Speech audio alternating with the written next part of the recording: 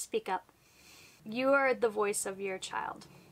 And if you have this gut feeling like we did, we're a perfect example. We were given the green light when we had a minor scare during pregnancy, and we still had that feeling that there was something wrong. Speak up. You are the voice. You have to advocate for your child. You know your child best. So don't be afraid, because more than likely that gut feeling is right. Don't let their condition necessarily be a barrier. You never know how things are going to turn out. When we decided to adopt my son, we had no idea that he was going to have special needs or that things were going to be difficult. I've just learned that every kid is special, and even if your kid has special needs, that they can still have a full and happy life, and their disability doesn't need to hold them back. One of the things that I think is really important is that at the beginning, when all of this is new to you, it's very easy to be like, I can't do this. I don't know how I'm going to do this. But you will figure it out, because it will become your normal, and you'll learn all these things that you've never even heard of before, and it will become so normal to you that you don't even second think about the decisions you're making day to day. And it might not get easier, but the way that you cope with it will become easier. The main thing I would say is when this child goes through all the different stages, they're going to limit themselves.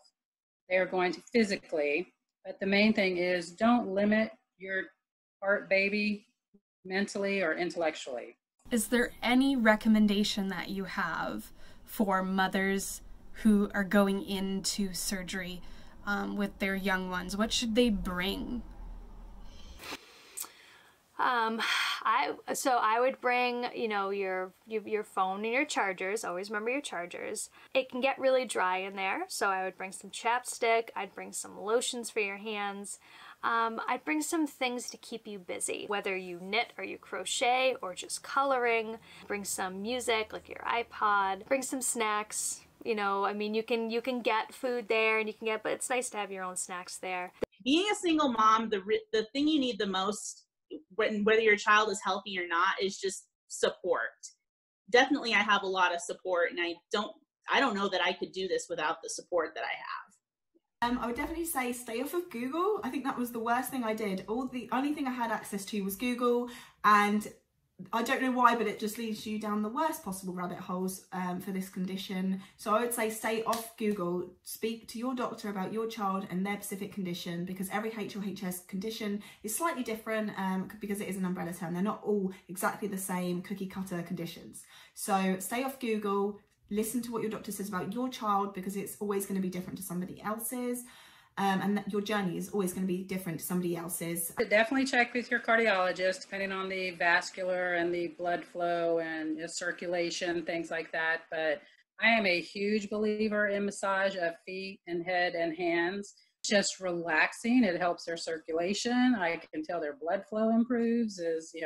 To me, it's very healing. The big thing that I did was for Indiana in particular. And some hospitals may not allow this, but Mass General did in the PICU. I took not all of them, but quite a bit of Indiana's toys and blankets, and I decorated the room. So I had her blankets all over the place. I had stuffed animals hanging off of, IV things that they weren't using. I wouldn't do that, anything that didn't get in the way. And they loved it. They were like, this is great. You're going to be there for at least a week. We were there for 5 days, and it's just nice having something familiar because the inside of a hospital room, it's just white, barren, there's nothing really there. It's cold, it's not very homey. So that would be a big thing.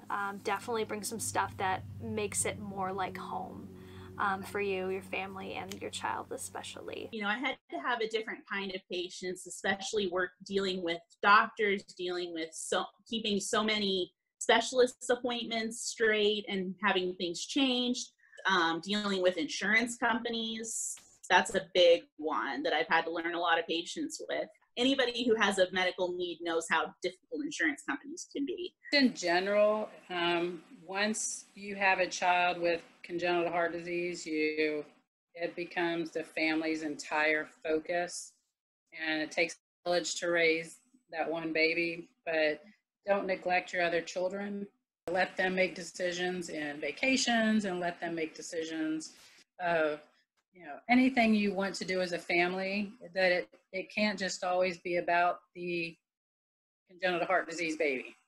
I get joy out of knowing that I've given him the best life that he can possibly have. I would just say that if you're thinking about adopting a kid with special needs, realize that it's going to be difficult, but it's probably going to be the most rewarding thing you've ever done. Not doubt yourself, not doubt your ability to cope with it. It is going to be new at first and it will be hard, but as time goes on, you'll become the pro at this, you'll become the advocate, and you'll be the one that knows your child best inside and out, and all of their medical history will just roll off the tongue whenever it's asked about, and you won't have to worry so much. And the situations might not get easier, but the way that you cope with them will, because you would have learned how to cope with anything that's thrown at you, and those really hard days become slightly easier.